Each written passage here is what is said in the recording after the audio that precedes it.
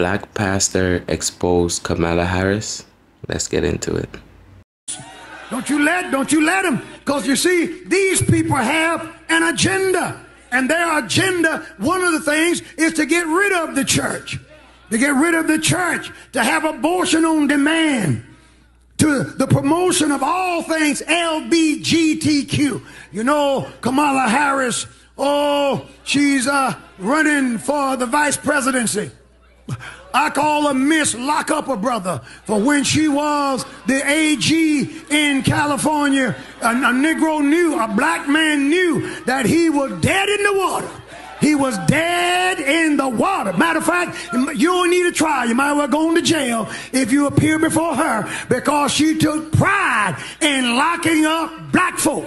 And now all of a sudden she's trying to be sister girl. I'm telling it. Check out her record. She locked us up left and right. Yes, she did. Yes, she did. Yes, she did. Yes, you did, Kamala, however I should pronounce it, you did. And now we're supposed to forget all that stuff. And she boasted in California that she was one of the first. I got the tape cued, but my time's up today. One of the first I showed you Thursday night to perform a same-sex marriage. Y'all want to see it? You want to see it? Let it rip.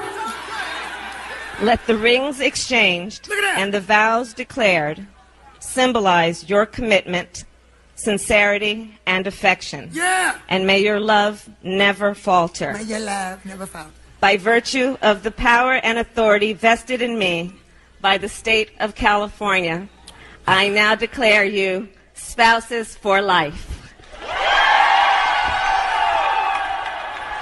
Cut. Now that is who's supposed to deliver us. Now, are you crazy? I like what Maya Angelou says. She said, when the people show you who they are, believe them. That's Kamala. And let me tell you, anybody who's trying to turn America into Sodom and Gomorrah is not good for this nation. She's not good for the state, and she ain't good for black folk. I don't know what Kamala has done to this pastor, but she's done something to him. This man has vengeance against her, and he's just exposing and throwing all of the dirt out there on her. Did she really do those stuff? And if she did, then let's hold her accountable for it. She needs to be held accountable. Let me know what you guys think.